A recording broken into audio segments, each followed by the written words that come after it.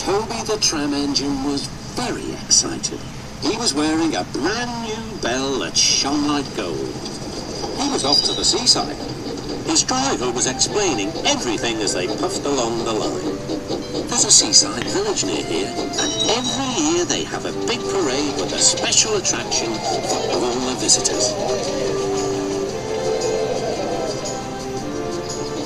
This year, Toby, you're the special attraction. Thank you, sir, said Toby. But what does a special attraction do? Oh, just smiles and blows whistles at everyone, replied his driver. We're almost there, listen. You can hear the seagulls.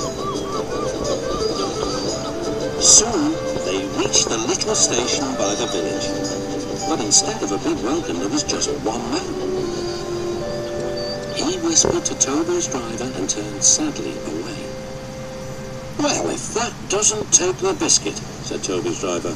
They've run out of room in the parade and don't need a special attraction after all. We've got to go home, Toby. I'm sorry, old boy. So am I, sighed Toby.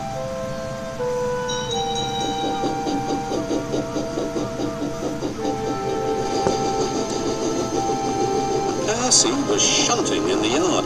He didn't expect to see Toby. What are you doing back so soon? Before Toby could reply, the Fat Controller arrived. Leave these trucks here, please, Percy. There's an emergency at the harbour.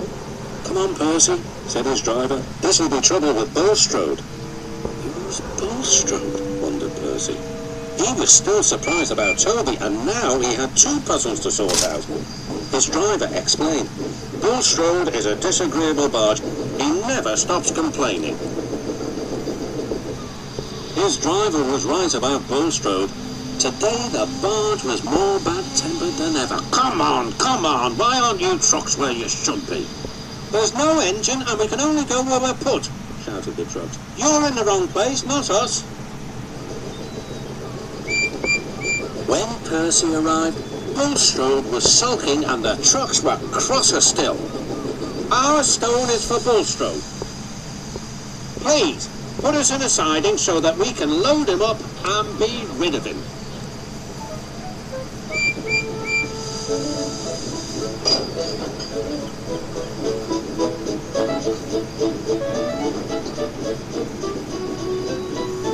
But the trucks were being careless. As Percy was lining them up, they burst through some buffers.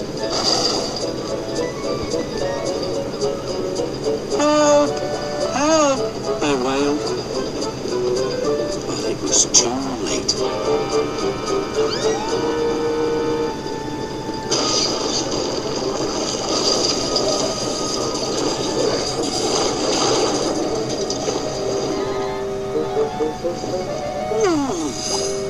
Cried Bulstrode. I'm sinking! Serves you right, giggled the trucks. You were always barging in and moaning. It took a very long time to clear the mess.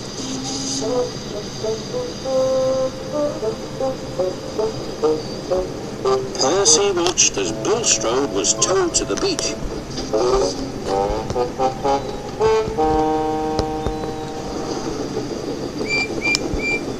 There you are, said the workman. Now you can just stay here. Children can play in you all day, and at long last you'll be useful.